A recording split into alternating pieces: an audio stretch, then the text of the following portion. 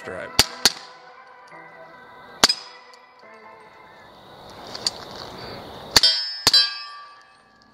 Hey, what's up, everybody? Smiley from Parallel Defense. I'm out here with ChefJBF, Jason. If you guys have been watching, you know I've been kind of teasing at some night vision stuff. Pretty much want to get into a basics. Jason's a really good friend of mine. I've known him for a couple of years now, decent amount of years, and we talk this shit every day, in and out. And I kind of want to get his feedback, his information to give to you guys. For those of you guys that are new, learning, it'll be a series where I'll do it with a couple different people that have an understanding of night vision and kind of have either a basic, novice, or even an expert amount of knowledge to give to you. So, Jason, go ahead. Hey man, hey, what's going on, guys? Couple of things, just when it comes down to it. How much do you want to spend? What do you want to see? You can get lost in the sauce with specs, FOM, what your EBI is, Halo, SNR, and if these terms are completely going over your head, do a little bit of research. Don't dive too deep because, like I said, it's a cavern of nothingness that you can just get lost in. But those are just some basic things that you can just pick up, take a look at it, compare and contrast, and then make your own educated decision from there. At the end of the day, it's all about personal preference and what you kind of want to do. And some people say, oh, let me just go Gucci, I just want to binos, or even, let's say this, quads. Yeah. You can do that if you got money to blow, that's fine. Nobody's pocket watching, but if you just want something to see in the night and just go for either patrol or just something to be able to fight under low light or no light conditions, my first suggestion is always going to be a solid PVS 14. Whether it be green phosphorus, white phosphorus. I know, well, Devin, you had your vision corrected. Yep. My vision is corrected with glasses, but I know that for my eyes, I see overlapping fields a little bit better under green phosphorus, even though I run primarily white. The reason why I run primarily white, because I'm mostly in urban areas. I'm not over here doing crazy things and, you know, 300, 400 yard engagement zones by anything like that, but something that works for me and my environment that I use. So. Yeah, so PV, again, right, with price, and that's one thing that's gonna take a lot of people off. Night vision is not cheap, and you'll hear it in and out. There are cheap options, but again, night vision it's not like the gun industry where, you know, you might be able to get a really good CZ pistol for 300 bucks and that be considered cheap and you can run the shit out of it. Night vision is not like that. If you're buying cheap night vision, you're not gonna get what you want and you're gonna constantly be digging into a deeper rabbit hole trying to find something. So for example, my very, very first type of night vision anything was the sioynix camera. Amazing tool, amazing asset, but there are shortfalls in terms of actually being able to utilize it when you want to go shoot. For a game camera or for something, excuse me, sioynix is a night vision device, it's a camera. And when you use it there, again, the shortfalls are like, you have a little bit of lag, you don't have as much clarity, you need artificial light to use it kind of at the best. With actual night vision goggles like a PVS 14, which is a monocular, or the 1432s that myself and Jason are running, you don't need ambient light. And that's where some of those specs that Jason was talking about will come into. But again, right, it's going to be price.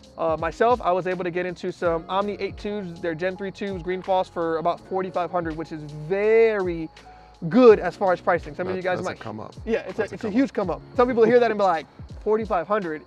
It's not cheap, but it's definitely worth it if it's something you want to invest in. If you're a doomsday prepper, if you're a hunter, somebody that just likes to LARP, right? That's one term that people are now starting to accept again. And you want to get your money's worth. So don't cheap out. Again, I say you can get into a decent PVS 14 for what, like 22 to 2,500? Give or take, and that all depends on what's going on in the world in the market. Let's just be frank. Yeah. If this was 2 months ago, you could have got it probably for 1,900, 2,200 bucks. Now things are on the rise. People are starting to become a little bit more conscious about what's going on in the world. You're looking at probably 2,600, 2,700 bucks. But again, comes down to housing, specs on the tube, and what tubes you're running. So, and again, 2,500 is not bad when you're looking at it. Some of us have more than $2,500 in guns. Lucas at T-Rex Arms always does videos talking about collapsing your collection and investing more in your kit, right? If you're somebody who's watching this video or somebody who wants to get into it, your kit should be a priority. Jason and myself started with vest, right? You get a vest, you try it out, and you go from there. Obviously, it's good to take people's opinions into consideration and see like, hey, do you like this? Do you like that? So for example, with vests, I started with a Cry JPC. Now I'm running a Spiritus LV, was it 113? 119. 119, and it's so much better for me, but you kind of have to go out there and play with it for stuff like that. For night vision, you kind of want to make, in my opinion, 2 or 3 jumps and kind of call it there. You don't want to sit there and be jumping through vests or through guns like you normally would, because it is expensive. So you can go from a $2,500 14, a couple years later, jump into some 1431s, a couple years later, maybe to some 31s. Right, and I will say this, one thing about the night vision market, it tends to hold its weight and or get more expensive. So let's say a year ago, you invested in a PVS 14 that was $2,100. You're running great specs, great tubes, you haven't put a lot of hours on it, and you can go on the forums, you can go on TagSwap, you can go on Facebook groups, you can go just the regular IG, sell this page, tag them and keep it going. You're 9 times out of 10 gonna make your money back and increase on that. So just FYI. Yeah, that's what a lot of people do. They jump in, they get a tube. We have a friend, Don. He's running a PVS 14, and now he's had it for what, 2 years now? 2 years. And now he's looking into get into some dual tubes. So running something like a BNVD 1431 or even a 31 variant. Right. So, but don't get caught up in all those things. Do your research. I'll have a friend of mine from SFUP. He'll come on here. He'll talk specs. He'll talk finding them. He was just like us, and then just did tons of research. He agreed to jump on here and give you guys kind of where it's at. Jason mentioned it earlier, forums, Facebook groups. Facebook groups are gonna be your best place to find them. You do have retailers. Some people are not too keen on spending that much or sending that much money to another individual. So you have US Night Vision, what is it, Steel Industries, Custom Night Vision, my fellow Canadians up north, Op4 Night Solutions. There's plenty of folks out here. When it really comes down to buying from a box retailer, what I like to call them, when it comes down to it, everybody sells kind of the same shit. Yep. It really just comes down to who's offering the best warranty. That aftermarket, that customer service after the purchase is what I mainly focus on. This is a big high dollar purchase item, regardless if you're getting duals, binos, or just a single monocular. So just bear that in mind. So that's good to keep in mind. If you don't mind showing us yours and kind of talking about them a little bit. Yeah. So of course I'm bougie as shit. I keep mine always in a case because shit breaks. My 1431s are this. They got this nice Nicorum wrap. Again, from Op4 Night Solutions. Great dude. Z is the man. I'm running the NNVT tubes. Now, I'm pretty sure I'm gonna get some eyes rolling in the comments. Cool. Listen, when it comes down to it, this is what I chose and this is what I ran because it's for my environment. I don't like to get lost in sauce saying that you gotta run the best, highest FOMest tubes because that's not it. There's a lot of disadvantages from running extremely high FOM stuff sometimes. And like, again, do your research, talk to some folks. It is what it is. But I'm running, again, the 1431, the Argus 1431s with these focus caps. These are expensive as shit, but to me, they're needed. If you go in and out of, let's say from light to dark situations and you want to save your tubes and don't want anything to happen, I always just flip these down just in case. It's a quick flip. Some people run the irises. But on this, I've got running the RPO 3.0 glass. And this to me is, first of all, saves on weight and on overall width of the tube in the unit. For that, you know, it's good for me. They're white phos again, and they cost a grip, so it is what it is. So I'll go over my setup. I'm running green phosphorus BNVD 1431s. They're Omni 8 tubes. I really was pressed on getting into some white tubes, but again, you got to understand the market. That's what's kind of popping right now. That's what's popular. Everybody wants white phosphorus. Again, my friend at SFUP was like, dude, jump into some green tubes and then tell me how you feel. I got in them and to me, there's no difference. I ran Jason, I ran mine.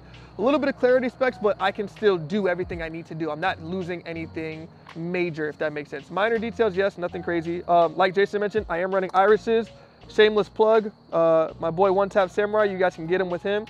Again, one thing that I did not know, and obviously you can speak to a little bit more, when you're using these and you're passively aiming through your actual optic, right? One Tap Samurai is the one that's talking about this, Alexander.